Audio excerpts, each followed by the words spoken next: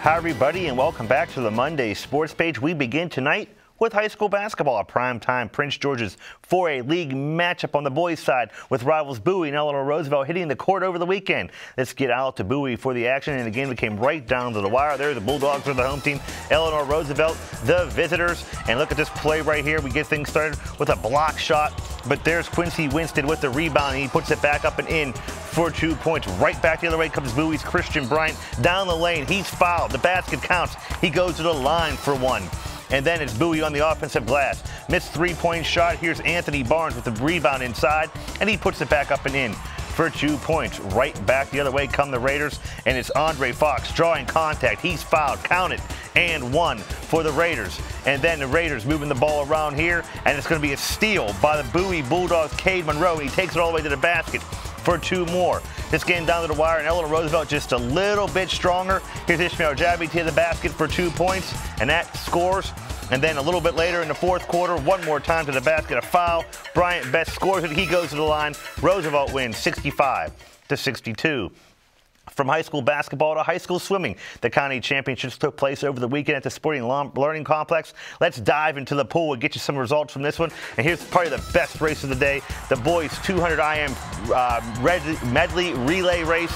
Look at this matchup right here. It comes down to the Eleanor Roosevelt Raiders and the Flowers Jaguars, and the team of Don Brazelton, Sidney Horton, Malcolm Mallard, and Brennan Davis from the Jaguars. Flowers gets it done. Watch the finish of this race. Here they are down to the wire, and it's going to be the Flowers Jaguars touching the wall just ahead of Eleanor Roosevelt. They win that race. However, the Eleanor Roosevelt boys and girls both win the county championships. Up next for these teams, the 3A, 4A Central Regional Championships. That takes place next weekend at the Sports and Learning Complex, featuring teams from not only Prince George's, but Howard and Anne Arundel County. Also, Montgomery County will be there. The college lacrosse, the number 6 Terps, opened up the 2014 season over the weekend when they hosted Mount St. Mary's at Byrd Stadium. Let's get up to College Park and pick up this action in this game. And the Terps playing some good defense in front of goalie Nico Amato right here, stealing the ball, and they are going the other way, and that sets up this play. Henry West beating his man around the corner, and he beats the goalie with the shot. That makes the score 5-0. Terps, it looks like a runaway. Mount St. Mary's trying to stay in the game. Nice play right here as Robert Jones finds Ryan Lehman for the goal. That's their first of the day to try to cut into the gap, but Maryland just too strong this one. Second quarter now, Matt Rambo from behind the goal. Watch him get around the defender.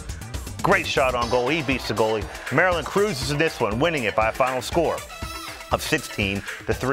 Terps will now host UMBC next Saturday at noon from Byrd Stadium. Staying on the campus and to college basketball, Mark Turgeon and his Terps, coming off a loss to North Carolina, look to move over 500 in the ACC over the weekend. The opponent, the Florida State Seminoles, who also entered the game with an identical 5-5 ACC record. Let's get you into the Comcast Center and pick up action as Seth Allen finds Evan Smotrich behind the three-point line.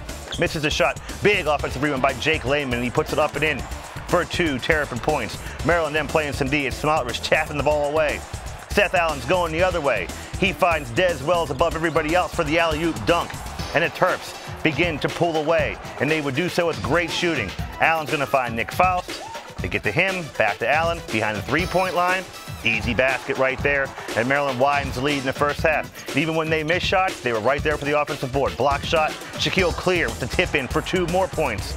And then, how about one more time from Seth Allen? 32 points on the day. The double team, no problem, hits the three-pointer. Maryland wins this one, 83-71, and they are right back at it tonight. They're on the road at number 20 Virginia. Tip-off scheduled for 9 p.m. Number 9 Lady Terps destroy Clemson yesterday, 95-43. They are off until Thursday when they take on Miami.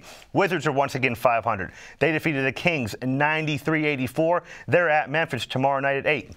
Now some Winter Olympics from Sochi. Turn your head and turn down the TV if you don't want to hear the results, because here's one from the United States today. American Julia Mancuso won the bronze medal in the alpine skiing super combined event, which combines the downhill and the slalom times.